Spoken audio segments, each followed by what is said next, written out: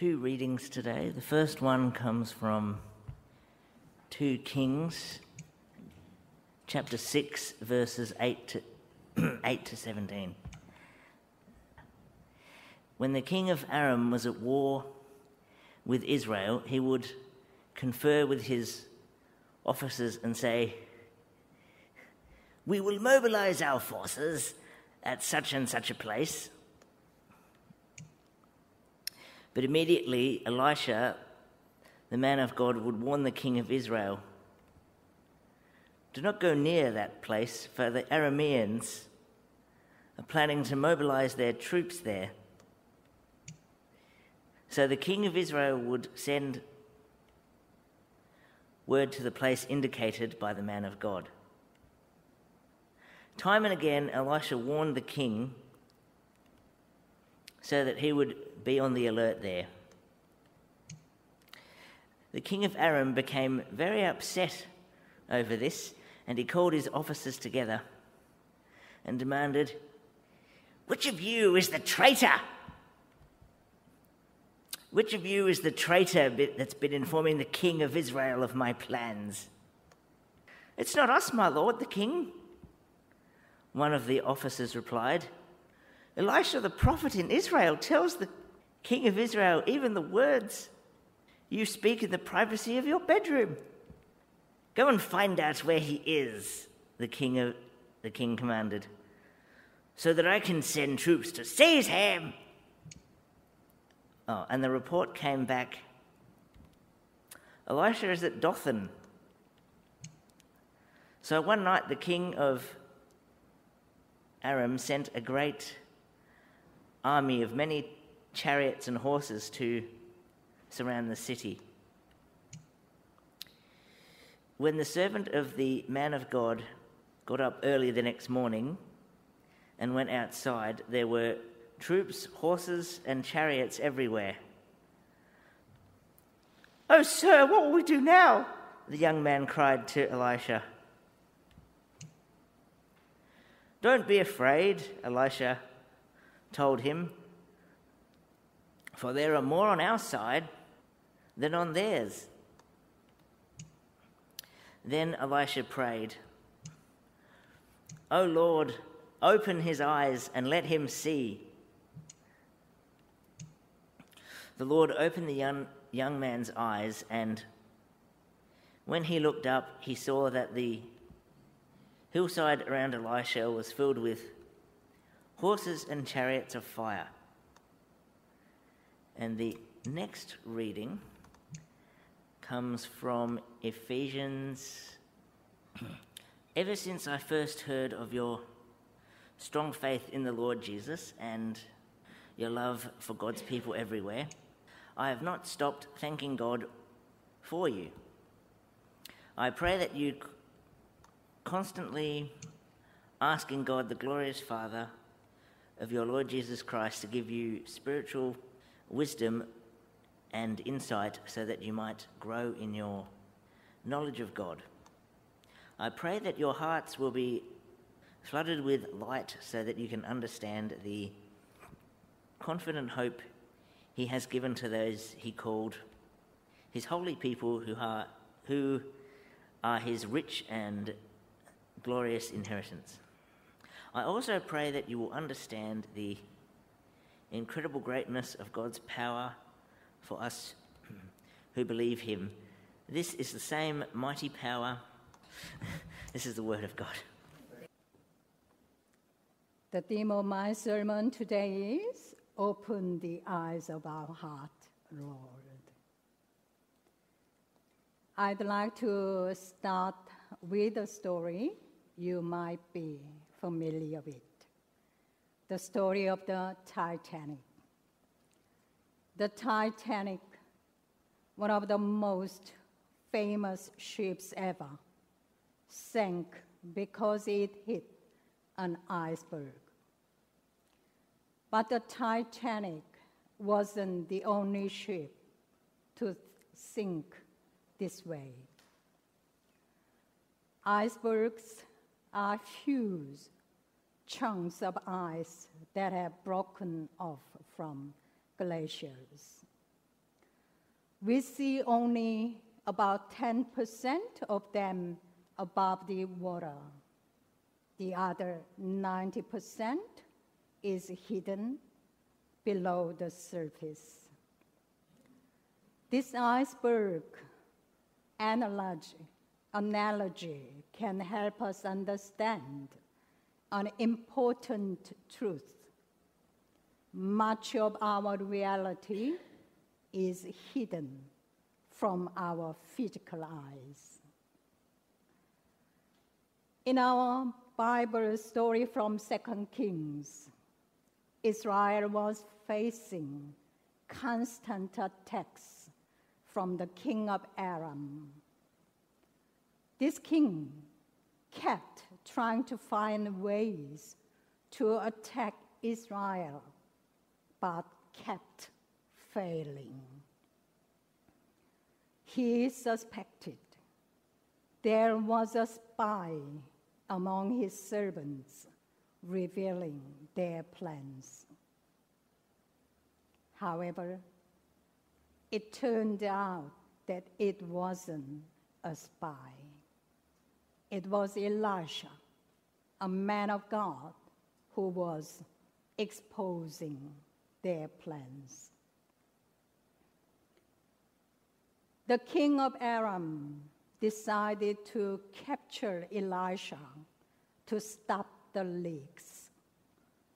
He surrounded the city where Elisha was staying with horses and chariots, thinking that capturing one unarmed man would be easy. He was confident he would succeed.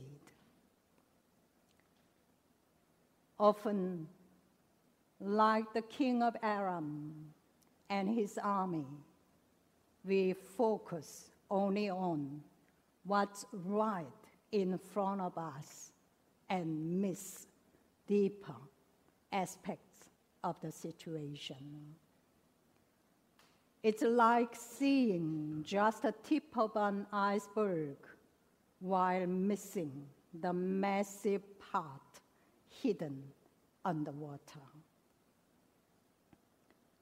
For example, someone might seem to have a simple stomach issue, but it could actually be something more serious like gallstones. Or if someone misses deadlines and seems unmotivated, it might look like laziness, but they could be dealing with family issues or mental health challenges. Sometimes people who complain a lot might just be seeking understanding and support.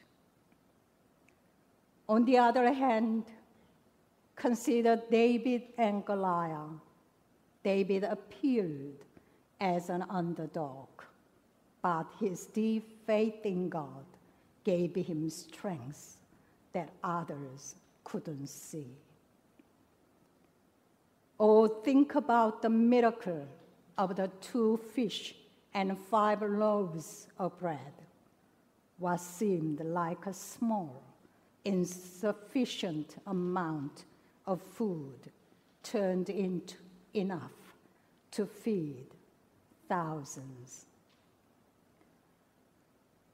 These examples remind us that what's visible is not always the full story.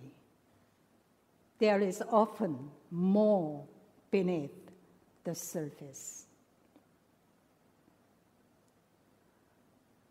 The next morning, when Elisha's servant got up and went outside, he was terrified to see the city surrounded by the enemy army. In a panic, he asked, "Oh, sir, what are we going to do now?" While Elisha's servant was terrified, Elijah remained calm and confident. He told his servant, "Don't be afraid." Even though they were both facing the same danger, in the same place, and under the same circumstances, their reactions were different. The servant saw only the enemy troops, while Elijah saw beyond it. He saw God's heavenly host, which was much more powerful than their enemies. Elisha had spiritual insight that allowed him to see what was not visible to the servant. This difference in perspective led to very different outcomes. One felt peace, while the other felt fear. Elijah's "don't be afraid" was not just a superficial "don't worry, be happy" saying that you see on T-shirts. It's more than just comforting words. It reflected his deep trust in God's wisdom and power. Relying only on our physical sight can lead to fear and worry. But with spiritual insight, we see God's presence and power, bringing us peace even in tough times. Spiritual insight isn't just about seeing visions or dreams, which are supernatural gifts. There is nothing wrong with dreams and visions. God can reveal himself however he wishes, as he is God. However, spiritual insight here is more about being aware of God's work in our lives, even behind the scenes, and trusting his promises and support. When Elisha saw his servant panicking, he wanted his servant to see God's presence around them, something that could only be understood through spiritual sight. So Elisha prayed, "Lord, open his eyes and let him see." Similarly, in Ephesians chapter 1, Paul prayed for the believers in Ephesus, asking God to open the eyes of your heart. This phrase, "eyes of the heart," refers to gaining spiritual insight, seeing beyond what our physical senses can detect. Paul wanted them to grasp the hope God has for them, the riches of his glorious inheritance, and his great power for those who believe. These truths go beyond what we can perceive with our physical eyes. I'd like to share an inspiring story about Christopher Duffley, born blind and autistic. Christopher faced many challenges in his life. His aunt, a devout Christian, played a significant role in his upbringing. She raised him with faith and hope, helping him find the strength and purpose despite the difficulties.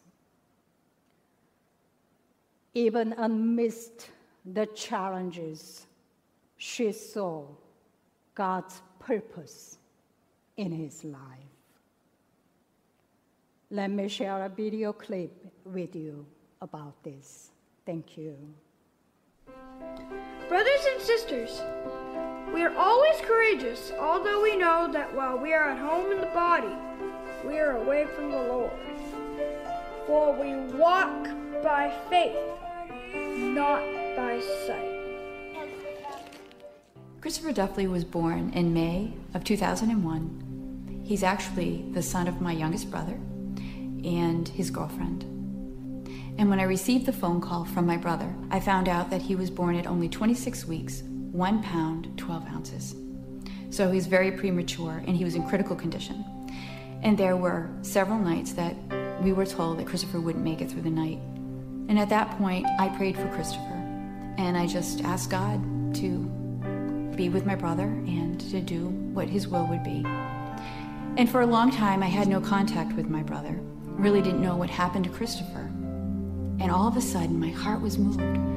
Where was my nephew? What happened to him? And on my first phone call to social services, the gentleman knew about Christopher, and he indeed was in foster care. He was totally blind.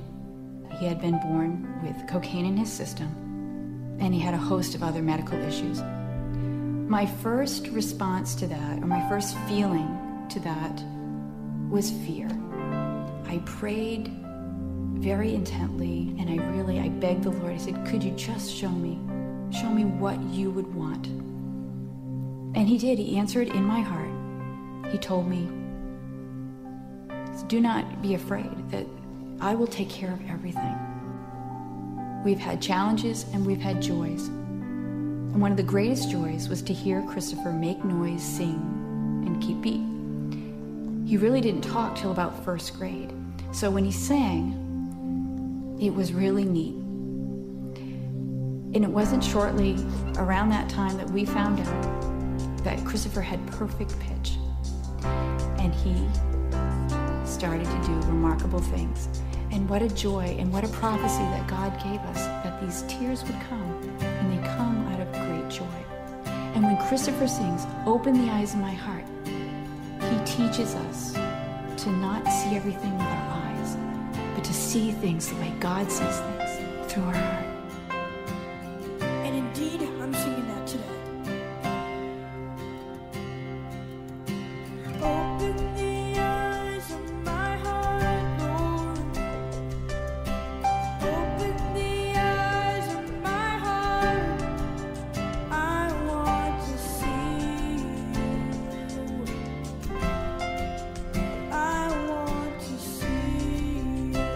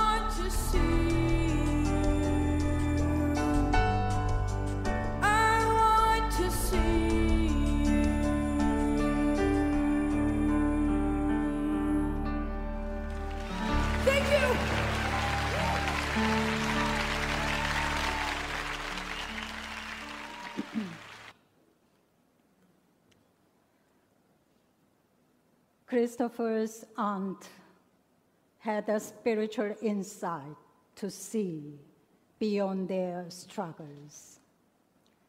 Her insight allowed her to nurture him, helping Christopher grow into an inspiring individual through his music and faith. Now, at 23 years old, Christopher is a powerful witness to God's love and grace and an advocate for people with disabilities. When Elijah prayed, "Oh Lord, open his eyes," God opened his servant's eyes, and he saw a hillside full of God's powerful army with horses and chariots of fire. Even though nothing changed around them, the servant could now see behind the scenes that God's protection was much stronger than any danger. Oswald Chambers, a Scottish author, once said, "Spiritual insight is given by the Holy Spirit, not by human intellect or reason." This quote is shown in the story of Nicodemus, a respected scholar and leader who struggled to understand Jesus' teaching about being born again.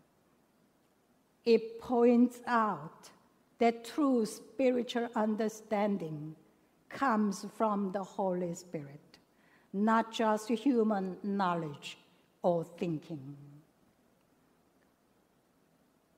Even though Nicodemus was knowledgeable, he lacked the spiritual insight that only the Holy Spirit can offer. Jesus clarified that this insight involved a transformation that goes beyond what we can understand with our minds. The Holy Spirit helps us see things we might otherwise miss, like God's plans and his care for us.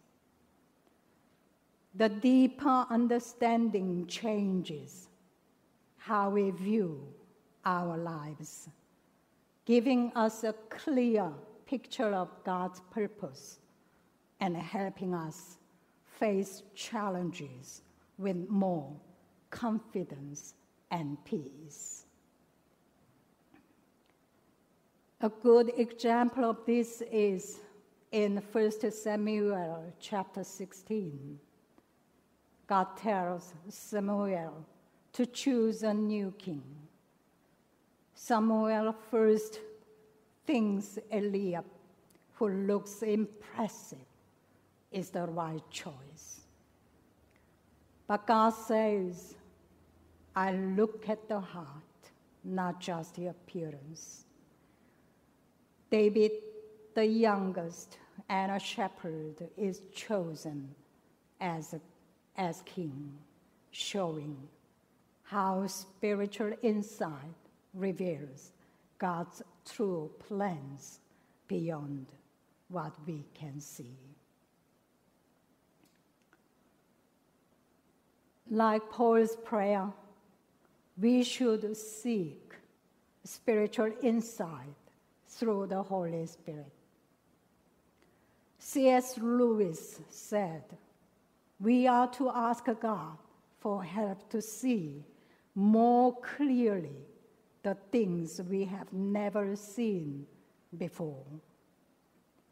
The Holy Spirit will open our eyes to the wonders of God's truth. By praying for this insight, we gain a deeper understanding of God's presence and purpose, which guides us with confidence and peace. Before we finish, there's something important to remember. When Elisha saw his servant panicking, he didn't use his spiritual insight to show off.